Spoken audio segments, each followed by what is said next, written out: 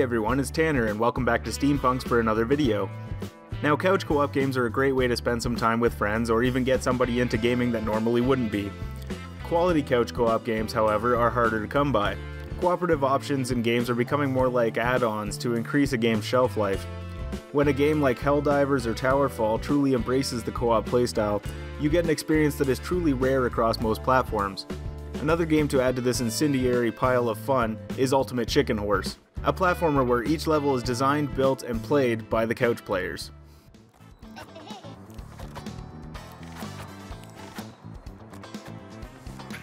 This co-op game is a pretty simple concept that can really get out of hand fast, with some hilarious mishaps along the way. Each player is able to pick an item from a box of random items at the beginning of each round.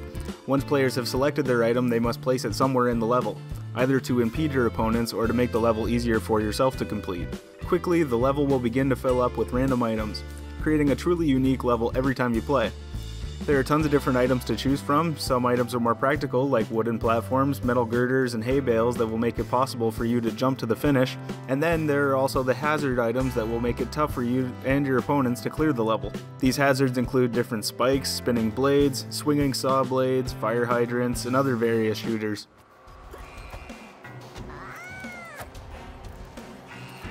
Each game is broken into rounds, where players are to clear the level from one side to the other. Completing the level will award you with a point at the end of the round, while not completing the level will put you further behind your competition. If both players reach the end of the level, then the round will be nullified for being too easy. This scoring system makes for a delicate balancing act, as you need to make levels that are easy enough for yourself to complete, but difficult enough for your opponents to die on. This also makes each item you choose at the beginning of rounds a point of strategy. Will you pick the platform to make that jump easier, or will you place a hockey puck shooter for an added challenge to your opponents? At the beginning of each game, it is hard to see how the level is going to play out, but by the time a winner is being crowned, the level they've constructed will no doubt be an uncanny gauntlet of madness.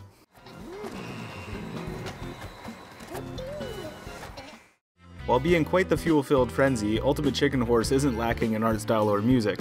The cheerful artwork of the barnyard characters and the colorful backdrops are enough to make you forget you're competing with your friends. If you start falling behind in the competition, the experience is still just as fun thanks to the lively artwork.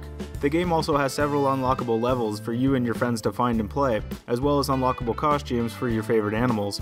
What chicken doesn't want a mohawk? While there are only a handful of songs in the game, the developers have done a good job selecting the tracks. In other indie games where music is limited, it can be a bad decision to pick a song that is short, doesn't loop well, or has an annoying, repetitive sequence. This can leave players with a couple options, either turn the music off or listen to something while you're playing. Ultimate Chicken Horse doesn't seem to have this issue for me anyway.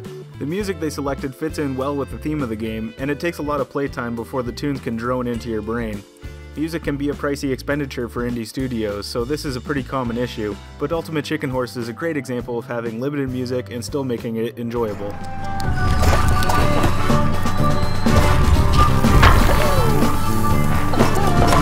For seasoned Ultimate Chicken Horse players, there are even a few options to enhance the gameplay. By selecting the creator mode in the main menu, each of the players will be able to specifically choose which items they would like to place. This removes the random party box and the selection of items at the beginning of each round, and replaces it with a booklet of all the game's different items. While it's fun to play this way by picking your items, the party mode that lets you pick from random predetermined items is a lot more entertaining. That being said, the creative mode still has some attraction. For players familiar with the items and the mechanics of the game, it can be fun to play an entire level only using one or two items, like the swinging saws that also double as platforms. Picking specific items to play with can turn up the challenge significantly depending on which items you pick.